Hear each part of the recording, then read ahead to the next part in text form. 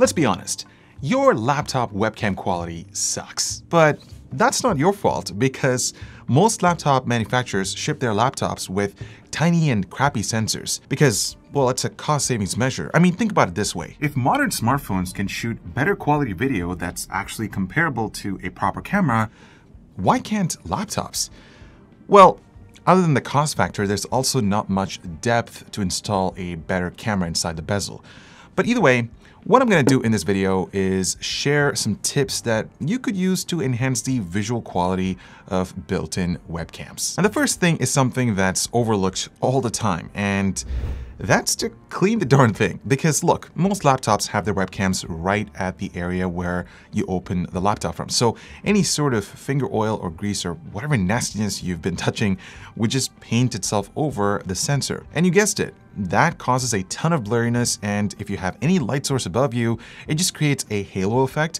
So before you hop into a meeting, just take a microfiber cloth and simply wipe down the sensor. You can also use an isopropyl alcohol solution if you really want to get the dirt and grime off of it. The second tip is probably the most important when it comes to improving your webcam quality, and that's lighting. You see, as a content creator, I value lighting above anything else, including the gear that I use to shoot these videos. And remember, the smaller and thinner the lens area, the more light a camera will need to make it work properly.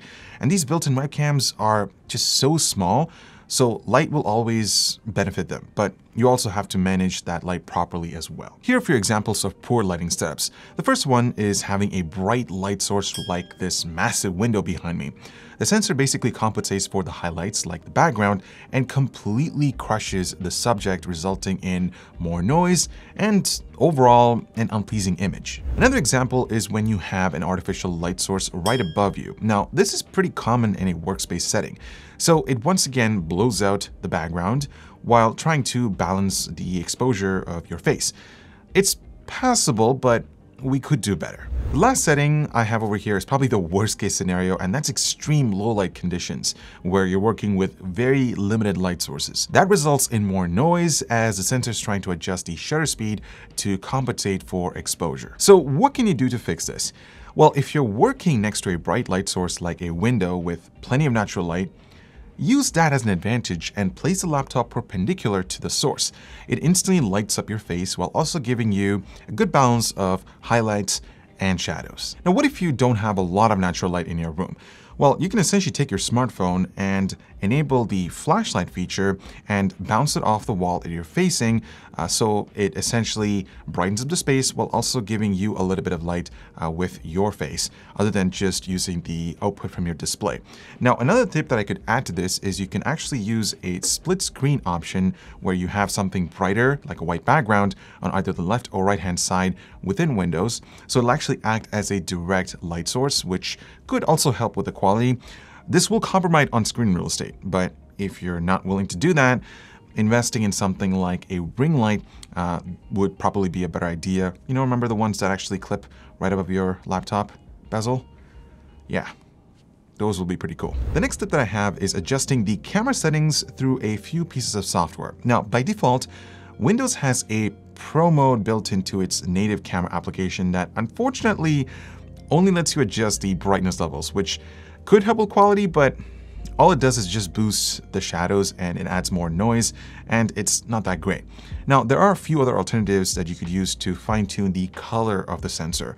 Let's start with OBS Studio. It's an amazing open source software for streaming and video recording, and the best part is that it's free. Now, after you install it, what you want to do is add video capture device and then choose the integrated camera, which in this case is your webcam, and then resize the video feed to fit the frame. And then if you look closely, there is an option called Properties. Click on that and it'll open a pop-up window where you'll navigate to configure video, and then you're greeted with a whole bunch of settings like gamma, contrast, brightness, saturation, hue shift, and white balance. And if you want to add your own custom LUT, you can actually do that by going into the Filters tab and then choosing the color correction or the effect filters option. Essentially play around with the contrast and saturation sliders. You can also use the hue shift to eliminate a little bit of that green tone from your skin. The sky's your limit. I wouldn't go too overboard with this adjustment.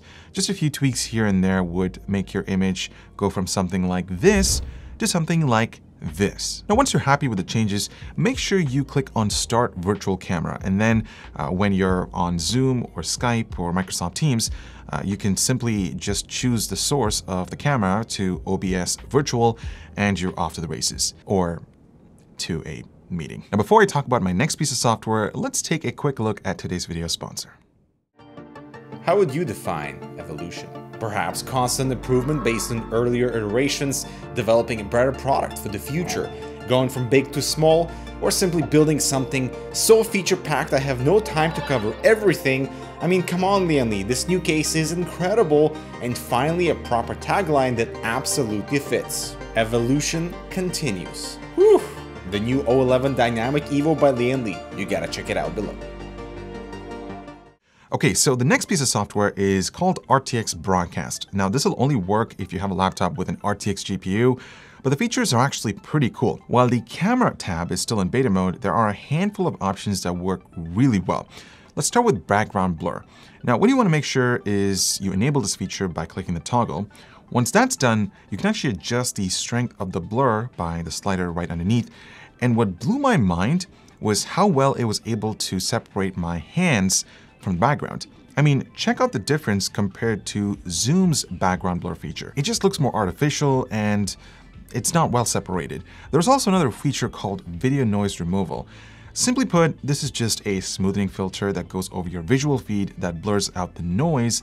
So you can actually see that as I'm pointing at the acoustic ceiling tiles. It takes away the detail, but if that's the look that you're going for, it's there. There are also a few other features like background replacement and background removal. Keep in mind that you can't use all the features at the same time. And if you're wondering about GPU usage, on my Blade 15 Advanced model featuring an RTX 3070, RTX Broadcast was consuming about 18%. Now, if none of those tips helped improve the quality of your webcam, the last option is to use your smartphone as a webcam. This is also applicable for those of you who bought one of those ROG gaming laptops that didn't feature webcam in the first place. You know what I'm talking about? Now, if you're using an Android smartphone, there is an app called Webcam, which can be downloaded from the Google Play Store. Once you download that, you just have to follow the step-by-step guide, which includes downloading the Webcam client application for Windows. It also is available for Linux. It essentially uses the same Wi-Fi network to send the video feed from your smartphone to the laptop, and then you can use that as a source when you're in a meeting. There's also an option to use the built-in mic on your smartphone if your laptop's mic is absolute trash. Oh, and you can also use it over USB to cut back some latency. Now, if you're using an iPhone, Elgato has an app called Webcam. I hope I'm saying that right. You basically have to just download that onto the iPhone, and then there's a driver that needs to be installed on a laptop, and it basically connects over Wi-Fi automatically. And you can also use it over USB. Now, the only thing is that there's an Elgato watermark on your video feed, and if you want to remove that, you got to pay for the Pro version. Come on, Elgato, why? Now, a few drawbacks when it comes to using your smartphone as a webcam is that you'll need to find a way to properly position it like the built-in webcam.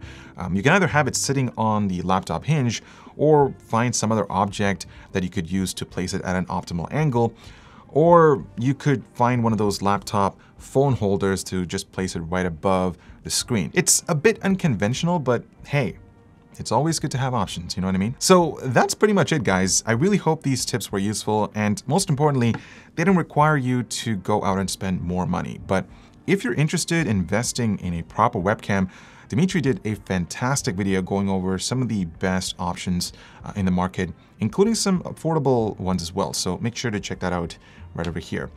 And if you want me to do another guide featuring external accessories to help improve the quality of your video or audio feed for laptops, let me know, and hopefully I'll take a crack at it. Actually, let me know in the comments down below if there are any other tips that you guys might use or have been using to improve your webcam visuals. On that note, thank you so much for watching, and I'll talk to you guys in the next one.